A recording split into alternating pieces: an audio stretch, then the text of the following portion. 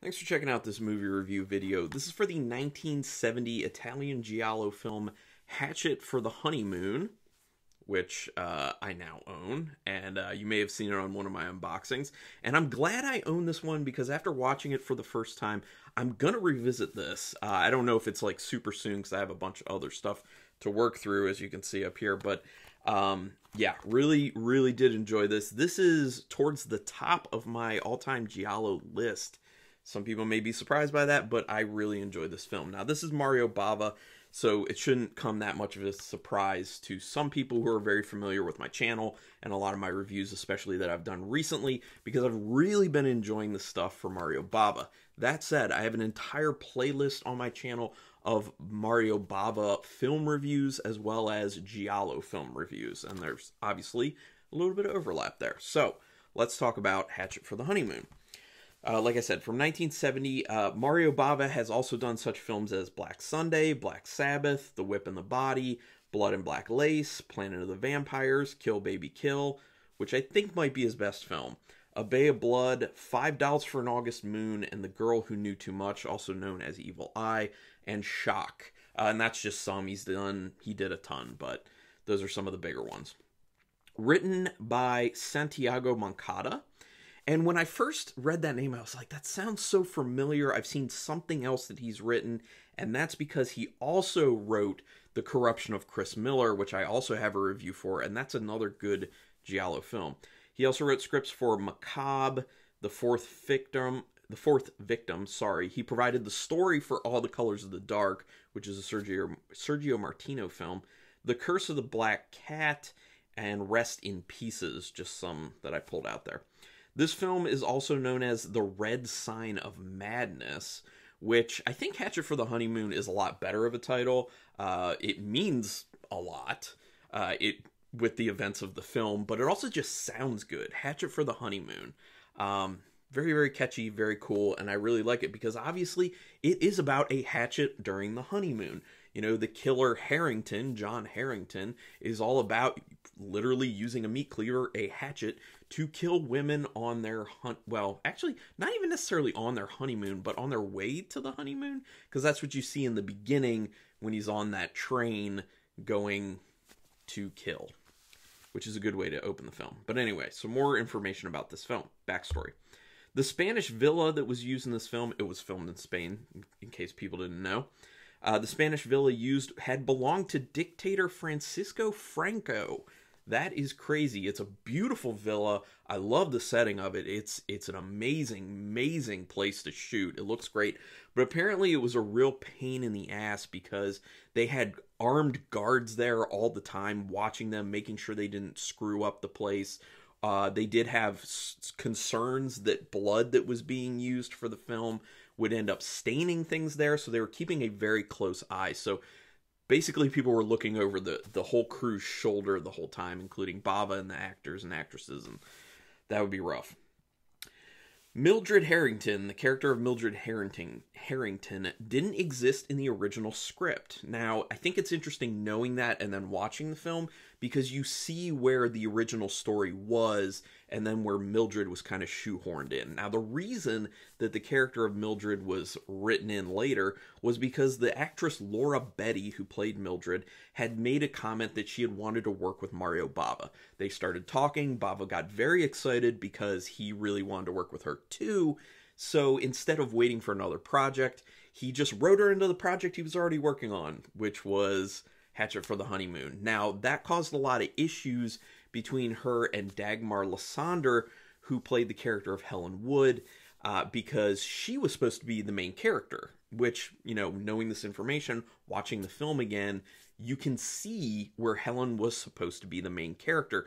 And I would argue that I think the story overall would have been better. After seeing this film, it just makes me wonder what was the original script like, and was the film even better without all the Mildred stuff? There is some cool stuff involving Mildred Harrington, but overall, I don't think she was as needed because the core story that's really good is basically about John Harrington being a serial killer and then eventually being caught in the end and how that unfolds. All the kind of supernatural stuff with Mildred after he kills her is I mean, it looks kind of cool and it's interesting the first time you see it because you're trying to figure out what's really going on, but it doesn't feel like it amounts to a ton. I mean, I understand the idea behind it of, well, I'll talk about it a little bit later in the review, but yeah, it's just, I wasn't a big fan. It just made me think, I wish the original script was done. And I'm sure Dagmar Lysander felt the same way. The bed that's used in this as the Harrington bed that you see Mildred laying on at a few points was actually from the film Black Sabbath, so it's the exact same bed that was used. So I did say there were problems between Laura Betty and Dagmar Lysander. Apparently they hated each other. There were problems between them on the set because of, Betty basically showing up and taking that leading role from Lysander. So that sucks. I feel for her. The film had many issues, including a long shooting hiatus because the budget ran out. Now, I don't know if anyone knows this information. If you do, put it in the comments. Is this a common thing that happened with Mario Bava? Because this is like the third film that I've done research on and reviewed where there's been a large issue with the budget, many other issues that happened with production. The other ones were Kill Baby Kill and $5 for an August Moon. Is this common? Was this common? Was it just a common thing back then for everyone making film in Italy? Or was this just Bava in particular? I don't know. So the opening credits in this looked like an interesting way of kind of doing the opening credits, where it looked like it was just like stop motion of dirt being moved around with like a red background color with the credits over top of it. So initially I thought dirt, but then once the film was going, I thought, that's probably supposed to be ashes, specifically the ashes of the victims, which then makes it an even cooler intro for the credit scene, because as it's introducing each of the characters, you can kind of see it as these are the ashes of these people. I just thought it was cool. It obviously has the connection to that leaf incinerator that John Harrington had in his what they call a hot house in the film, which is basically a greenhouse. Yeah, so I like that intro because it's visually appealing too, but it also ties in very interestingly to the actual story. The visuals in the train initially look really cool, except for those jumps back and forth. I don't know if anyone else felt this way, but like the jump between like just a long shot of just the kid in the hallway, which was supposed to be a young John Harrington, versus his POV shot, like going between those was just a really rough jump, and it was just very jarring, and I didn't like the way that came together. Other than that, though, the visuals in this film are wonderful, as is usually the case with Mario Bava films. He has an amazing eye. Cinematography is always great. Directing is always great. And there are a lot of really cool camera movements, camera shots. Just shot composition is so good. And it's a beautiful film. It's just beautiful.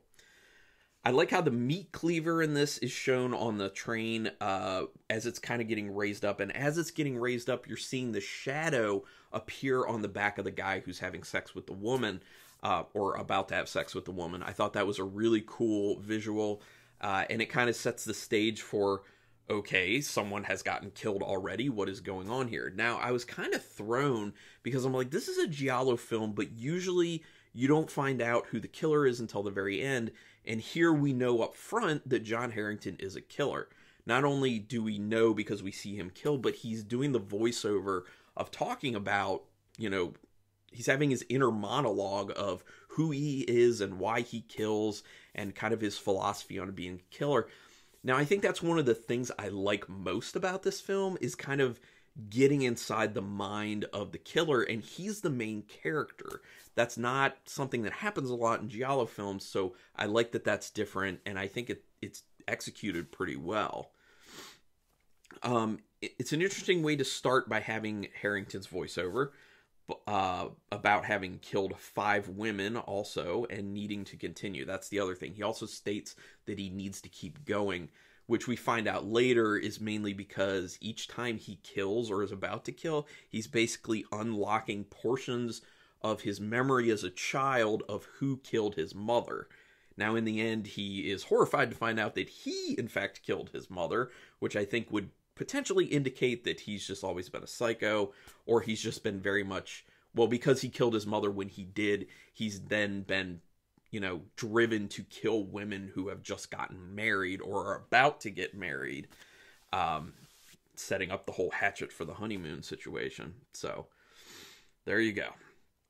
You get the idea Mildred is going to get it at some point because of the poor relationship that they basically have, which you see over the first, I think it's a breakfast scene with Harrington, with John, and how she even states that she won't give him a divorce even though he definitely wants one. So you kind of see, like, he's a killer, he wants a divorce, she won't give it. Logical conclusion says he will just kill her because he has no problem with killing. Although it is more risky, obviously, because she's so close to him.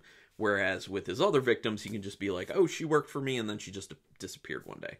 Although that's why the inspector initially comes sniffing around, is because they are tied to him. It's just more suspicious if it's the wife. But, he gets caught in the end. When Harrington goes into the hidden room with the mannequins, you get the idea that they each represent one of his victims. Although it's interesting because there's more than 5, and in the intro he had said that he had only killed 5. So I don't know if that had to do with representing his victims, or if it just had to do with representing women he did kill and did want to kill, or didn't have any tie to it really. So, and I like that that's where he kept his hatchet as well. I like the transition from the mannequins to the seance that Mildred was involved with. And there are a lot of those interesting types of transitions, which, by the way, like, all effects were done in camera because of the low budget, just so you know. And that's why there was a lot of, like, in focus, out of focus type transitions. But the transitions not like that, I think, were a lot better. Like the one I was just talking about going away from the room with the mannequins to the seance, of it kind of like panning over, going to dark, and then panning back, and it's the new scene. That's Bava for you. Based on the interaction in the hothouse, it appears the inspector suspects Harrington for 3 murders and 4 missing. So I think there's a disparity, basically, because the inspector believes he's at fault for 7 people, for 3 people definitely being killed and 4 people missing. He said he killed 5, so I don't know if it's a translation problem where it was, Italian to English says, 5 when it should be something else. I don't know. So that doesn't really make sense to me. It's not all that important, though, either. When you see Alice looking like a mannequin, the first one after the train that you see Harrington kill, that is a cool moment because it's Harrington basically seeing her as a mannequin as she stands in that, like, still pose looking like a mannequin. It's a cool, like, inside his head situation of seeing what he sees. And that does lead me to believe that all those mannequins kind of represent people he killed, because he's seeing her as a mannequin to be added to his collection of mannequins, basically, after he does the deed and kills her.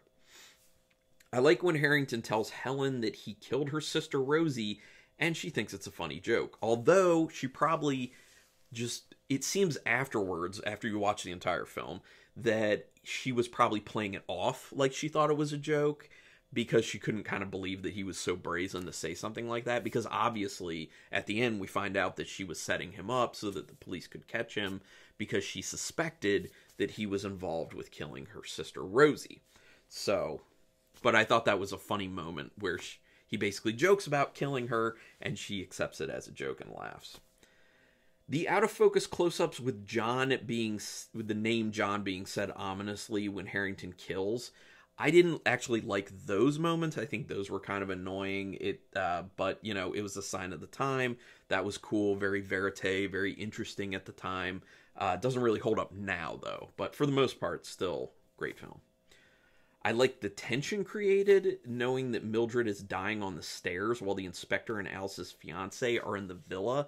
That moment after he had, hacked up Mildred and she's on the stairs dying, and the inspector and the fiance show up and they're on the lower level, and even, like, blood is dripping off her hand that's hanging over the staircase.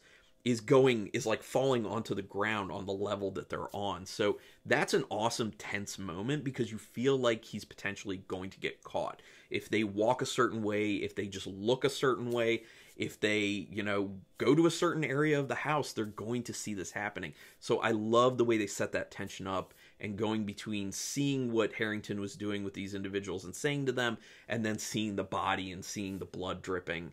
Love that scene. It's such a great scene. Showing Harrington close the front door, then panning up and zooming in on Mildred's bloody hand. That's an awesome shot. That's one of those great camera movements because they shot it from up top on the second floor, and it's looking down at an angle. He closes the door and then it pans up and zooms in on her bloody hand as she's dying there. Cool. Just great directing. Great cinematography. You really do want to find out why Harrington keeps seeing Mildred, even though he killed her. Now, there isn't really any explanation, I don't think, in the end for that. I mean, I understand Bava did this because, Moncada. Actually, I think Bava just wrote that portion in. I don't think he had Moncada write it in, Moncada. But anyway, I don't think there's a real explanation for why initially after he kills Mildred, everyone sees her, but he doesn't see her. But I understand that that was done so that there could be the impact in the very end when he gets taken away in the paddy wagon, where he finally sees her and she's like, now nobody can see me except you, and I'm going to be haunting you basically while you're in the insane asylum. So, I get the impact of that, and it was cool at the moment, but then when I sat back and was thinking about it, I was like, that's actually not that awesome, and it just makes it even dumber that everyone could see her before and he couldn't. Like, there's no good explanation for why that was going on, except that she was choosing for it to be that way. It just doesn't work for me. I just don't like that aspect of it. And even though that I don't like that, I still really like the film overall. And that is one of those moments, like I said earlier, where it makes me think, and, I kind of wish we would have gotten just the original script for this film. I really wish so. I wish the actress that did Mildred, Laura Betty, wouldn't have said anything about wanting to work with Bava. I want the original version of this one. Even when Mildred was alive, Harrington was going about his life like she wasn't. You could argue he paid more attention to her after she died. I thought that was a very interesting observation that I had, that while she was around before he killed her, he wasn't paying much attention to her anyway. And he started paying even more attention to her, though, after he killed her and her ghost, I guess, was showing up. So, yeah, just an observation. There's a key moment that I picked up on when I initially watched this. When Helen says she's not afraid to be alone with Harrington. That's after he had made another kill, and then he gets home, and then he is surprised to find that Helen is in his house, but it's good for him because that's when the inspector shows up and accuses him of killing, and then she's like, oh no, he's been here with me all night. But then you find out later it's a setup, but at the moment, Harrington is happy about that. But then he's like, oh, aren't you afraid to be alone with me? And she's like, oh no, not at all. Now the key moment in that is when he says that, and then she responds, he turns, and the smile on her face goes away very fast. Now, acting is intentional, and because that's the case, I saw that and was like, there is something else going on with her, and I actually at that moment thought she was going to end up killing him. But I did think at that moment that she knew that he was a murderer and that he had killed her sister. So I just didn't know that it was a setup where he was going to get arrested. I thought she was going to flip the script and kill him, which actually probably would have been even better, because then you didn't have that dumb Mildred stuff. And actually, maybe that was the case in the original script. We don't know. So Harrington was killing to help him bring back these memories. Yeah, and then there's that shock moment of him realizing, oh my god, I killed my own mother. Which, it's a weird concept. Is that even close to realistic? No, but it's a movie. It's still fun. I enjoyed it. I somewhat like the idea of Mildred haunting Harrington while he's locked up. I do somewhat like that. But it still doesn't make sense for the portions where he couldn't see her and everyone else could. I'm going to hammer that home because that's probably the thing I hate most about the film. But like I said, even though I hate that about the film, I still really like the film overall. I like the light, playful music that they use in the film. I think that works really, really well. And it's kind of this interesting juxtaposition of this light, fun music with it being the backdrop of a very terrible, murderous rampage, basically, that Harrington's going on. It's a cool dichotomy there. Lots of great use of shadows in this. That's something that Bava's done very well throughout many, many films. Love it. Even when Harrington is killing, everything seems so calm and elegant, which is a cool way to have the feel of the film clash with the content of the story. That's kind of going along also with the music, like I was just saying. But yeah, I love that. It just feels very relaxed and easy and just calm. Like I said, calm and elegant, even though the material, when you really think about it, is really messed up and disturbing. So that, yeah, that clashing with the subject matter, I think is cool. I really enjoy that. I like the interactions in particular between Harrington and the inspector. I think it's a really good, really well done kind of cat and mouse situation. Sometimes those things are, you know, very cliche and dumb and not pulled off all that well. But I think between the writing and the acting of those interactions worked really well in my opinion. And I think those are kind of some of the most delicious moments of the film, the way they play off each other. My final thought on this is Harrington's living hell is Mildred, the wife he doesn't love and can't get rid of. It seems his killing is an outlet to a degree to satisfy getting rid of a bride, since he can't really get rid of his own bride. Now, obviously, he's pushed at some point to finally do that, you know, actually kill his own bride, but he tries not to. You can tell he tries very hard not to, so yeah. So it's this kind of dual purpose thing of him killing in order to try and, you know, unlock these bits of the memory to eventually find out he killed his mother. But I think also to a degree kind of staving off the urge to kill his own wife by killing other people's new wives or to-be wives. So just a thought. But anyway, I would love to hear what other people have to say. So put it in the comments about this film, or just any giallo in general. Sorry, I just got real loud there every now and then, you know, when I've been talking for a while. But anyway, yeah, let's talk about it. So, out of 5 stars with half stars in play, I'm going to go a 4-star rating on this one. I was between 3.5 and 4, but it just looks so good. The feel of it's so great. The acting is very good. There's a lot of great stuff about it. Now, I would have gone even higher had there not been the whole Mildred thing. And the really dumb thing about everyone sees her, but he can't. Whatever. But anyway, yeah, 4 stars. I really like this one. This one's really good. But yeah, do me a quick favor though. Hit that subscribe button if you like this video or any video you've ever seen. That is your way to repay me. I'm not making money doing this or anything. I'm just trying to build a nerdy horror community here. So join that community. Pay me back by doing that. Literally takes a second. It's very painless. Also hit the notification bell, and then that way you'll know whenever I'm putting up a new video, whether it be a review like this or an unboxing or a haul video or any other random stuff I'm doing. But regardless, I appreciate you taking your time to check this out. And until next time, keep it brutal.